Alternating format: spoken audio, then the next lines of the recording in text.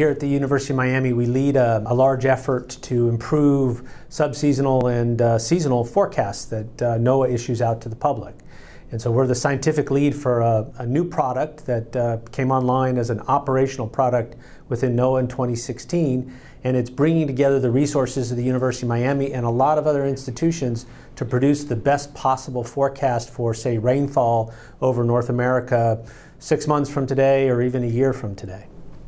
You know, in terms of weather and climate, everything is global. We're doing innovative modeling in terms of how well do we represent the ocean.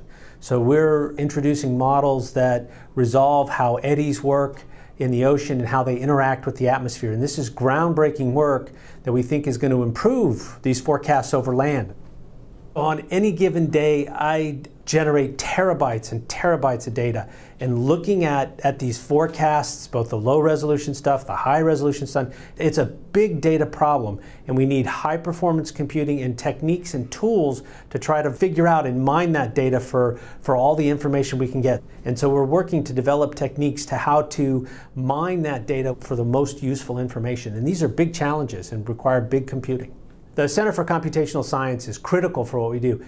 And if we didn't have CCS computational infrastructure to help us figure out how to mine that data and CCS's intellectual capacity for developing new techniques for how to analyze that data, we wouldn't be where we are today.